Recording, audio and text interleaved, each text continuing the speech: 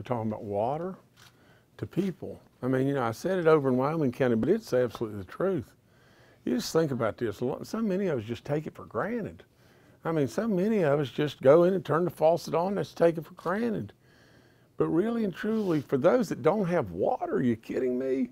I mean, for crying out loud, I mean, it is our duty to try to do anything and everything we can to at least have people with water. And then the next thing is, should we not have people with proper sanitation? I mean, are you kidding? And then the last thing is, you've got to be able to have your voice heard.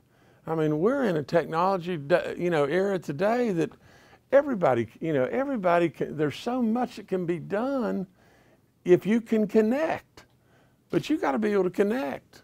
One of the grants is for the town of Bradshaw.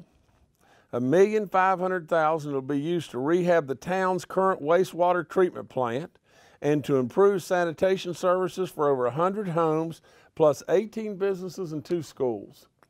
Another grant's $1,300,000, and there is actually this is awarded to the town of Yeager, and right now there's actually no wastewater sanitation system in Yeager, and we're going to change that. We're going to install 12,000 linear feet of wastewater lines, 4 pumping stations, and this will improve sanitation for 100 homes, plus several businesses and another school.